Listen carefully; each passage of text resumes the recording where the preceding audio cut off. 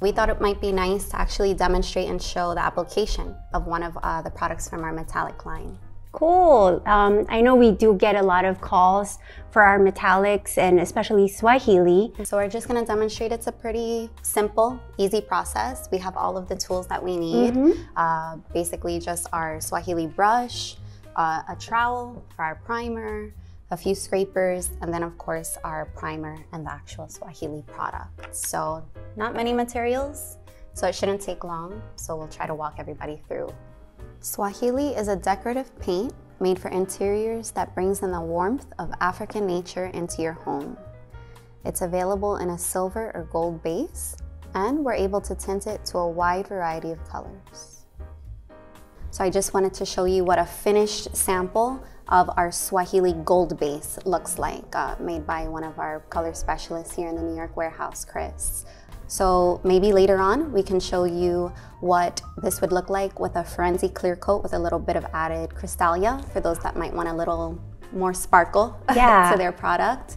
So this is a completed sample, but let's go make our own sample today. So we have all of the tools that we need to go ahead and start making our sample board. So let's get started.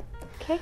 First, we're going to take our trowel and a spatula and load it up with a little bit of our Novolux primer.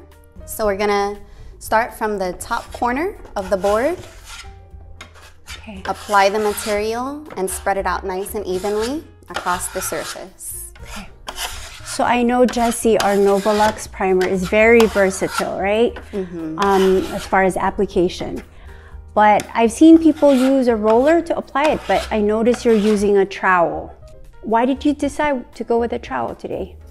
Well, sometimes when people use a roller, it leaves stipples in the board, like orange peel. So it's not the most attractive look when you're using our thinner paint-like plasters on top.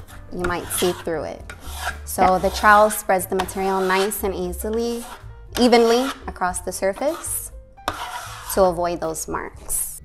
Okay, so we have our nicely prepped board with our tinted Novolux primer. We only did one coat, so we've waited about an hour or so, made sure it's completely dry, and now we can go ahead and start with just putting down one coat of Swahili on top.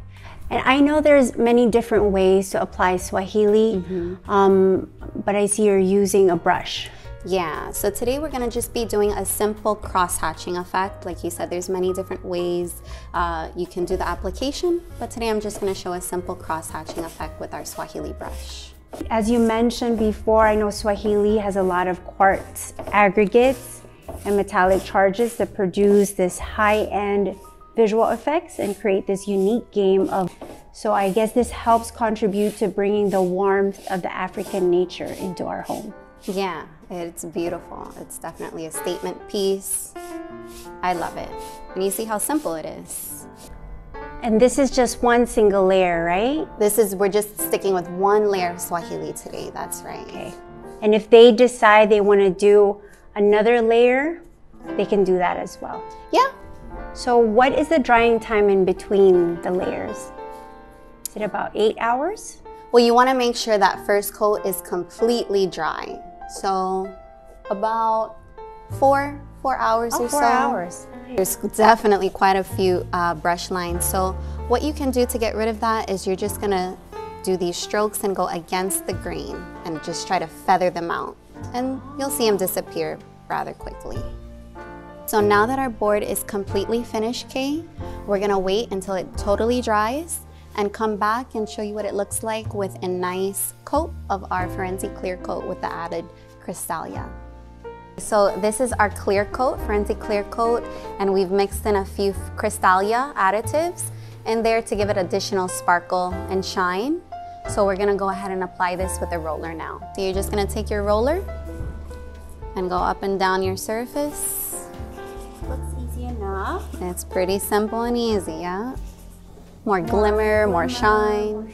Okay, so there we have it, Kay, our completed finished sample board with one coat of our Novolux primer, one coat of our Swahili, and lastly, one coat of our Firenze clear coat with the added Cristallia. Looks great, Jessie. You did such a good job. You made it look easy. It's easy enough that anybody can do it. I think you should Maybe give it a try this weekend. Why not? Probably gonna try at home. Ask my husband first if I can do it. I'm sure it'll look great, Kay. So there you have it. Hopefully you guys enjoyed that quick little tutorial featuring our Swahili product. Thank you guys. Bye.